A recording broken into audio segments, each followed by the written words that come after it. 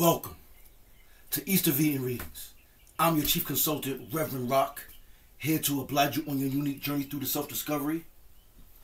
And tonight, I'm going to talk about y'all. That's right. Y'all. This is something that I've composed, like I said again, in my previous videos, that, I have a plethora of content in my archive. And this is just another thing that I've composed that is imperative that y'all must listen to.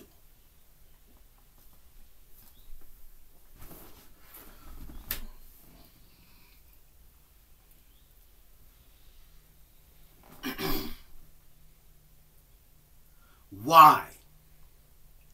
I know absolutely why. But do you know why? Why, as a people, do we only talk about it, post about it, or get registered to petition to march and have peaceful demonstrations about it? Then we get bored with it, go back to watch football, basketball, baseball, Tyler Perry movies, Power, Game of Thrones, UFC, or the like, award shows, or any of those deliberate distractions that they call entertainment. Tame ultimately comes from the Latin root where it has the meaning hold. This meaning is found in such words as contain, detain, maintain, obtain, retain, and sustain. The best way to keep a prisoner from escaping is to make sure that they never know that they are in a prison. And they definitely have our unconscious minds under arrest and subjected to supernatural hold. A velvet glove covers an iron fist. But let me tell you this. There is power in numbers, my sisters and brothers, mothers and fathers, aunts, uncles and cousins, stranger, friend, and ignorant foe. Ants working together can subdue an elephant. If every single 40,177,000 of us so-called Negro, Black, Colored, Afro-American, American, Moor, Nubian, police officer, drug dealer, politician, billionaire, millionaire, soldier, sailor, pilot, judge, prisoner, corrections officer, gang member, CIA agent, social worker, Marine gunnery sergeant, attorney, actor, producer, ball player, artist, model, detective, FBI agent, cashier, doctor, hetero or homosexual, nurse, Christian, Muslim, Jew, atheist, carpenter, designer, construction worker, Freemason, slave mason, Eastern Star, whatever you want to label yourself, took a noble stand simultaneously and decided not to go to work, period, or purchase anything from their businesses, companies, industries, etc., ever again, and withdraw all our funds from out all banking cartel accounts until our needs are completely met. Their seemingly infallible system would inevitably crumble. And the social injustices that have plagued us since the inception of this U.S. corporation will cease to subjugate and consume us. It is called boycott, my brethren. Remember? Embargo, an official ban on trade or other commercial activity with a particular country or government. A simple, effective dynamic that is known throughout all annals of history to seduce the most obstinate of empires onto the negotiating table. I stake my immortal soul on it.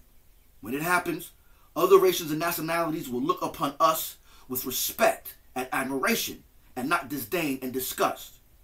One thing is for certain.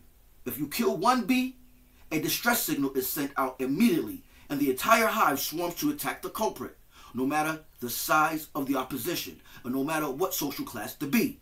From worker bee to drone, they all participate in the assault.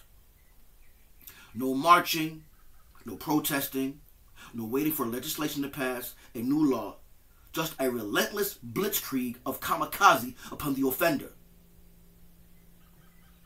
We need to take lessons from the insect, which begs the question, are we truly awake or are we conveniently awake for likes on social media? We are not outnumbered. We are out organized. I'm going to say that again. We are not outnumbered.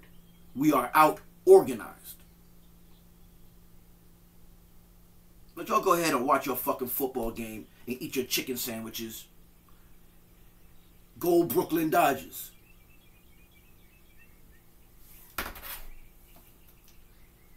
I've been hearing about this insurrection that happened a couple of years ago that they're blaming Donald Trump for. You know. And my thing is, black people should shut their mouth pertaining to that insurrection.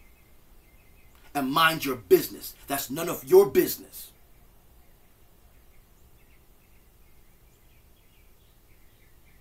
And you don't have no premise to say anything about that. At least they fought and fought for what was right. They thought was right. They saw something and they went after it. I salute. They were tired of Capitol Hill's foolishness. And so they tried it another way. They didn't march. They didn't petition. They didn't beg. They didn't beg to have a little section to march in so they can protest. They said, the hell with this. We want what is ours. And you have to salute that. Any real person would respect that. Of course they're going to talk trash about it. You know, the conqueror always rewrites the narrative as he sees fit. That's what they do.